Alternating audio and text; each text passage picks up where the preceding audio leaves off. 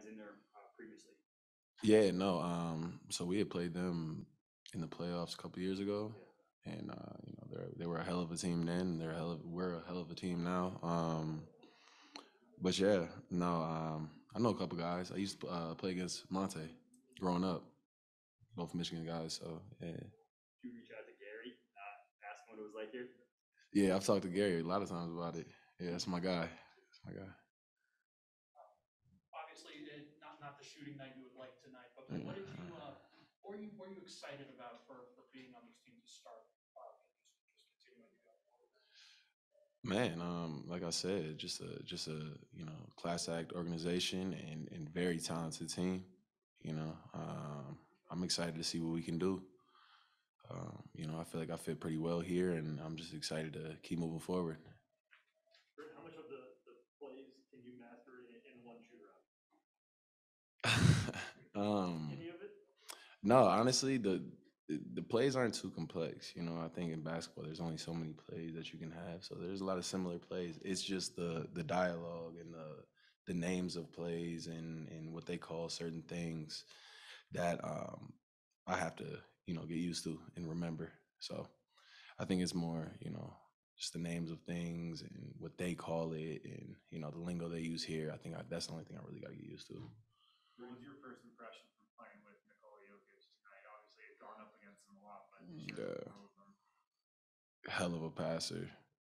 Just always be ready to catch and attack and shoot. He sees you even when you don't think he sees you. So great player, great player. Why did you tell Coach Malone my bad as you were walking out? I think probably because I know I'm better than I played tonight. It's kind of frustrating for me. Just personally. Um, but yeah, I think I got a lot more in me than that. But yeah. Bryn, you said you were excited to come here when the news broke. Where do you see just your role, your lane being, and fitting presumably with that second unit? Um, you know, Pride myself for hitting shots and playing hard. So I think I'm gonna hit shots at a high clip. I always have. Um, and just play as hard as I can on both ends. Do you share a little bit of like kinship with Boogie coming in and just trying to have get your head into the culture in the locker room here? Yeah, yeah, probably. I mean, I don't know. I'm not sure how he feels about it right now, but I'm just trying to catch on and fit in, and get in where I fit in, and figure this thing out. Last year, you won a championship with Milwaukee. You've been part of Mhm. San Antonio for greater part of 5 years. Yeah. You've been part of two championship caliber organizations. What do you think you can bring with those experiences to Denver? I saw what it took to win a championship. That's that was a great experience. Learned a lot of things last year. Played with other great players, Giannis, Chris, Drew. Just saw how they did things and approached the game, and you know, just bringing that same mentality with me. So We'll do one quick one on the Zoom. Go ahead, Esteban. Hi, Bryn from Córdoba, Argentina. In San Antonio, you play with Manu and Tony. Now here with Facu and Nicola, great passers of the ball.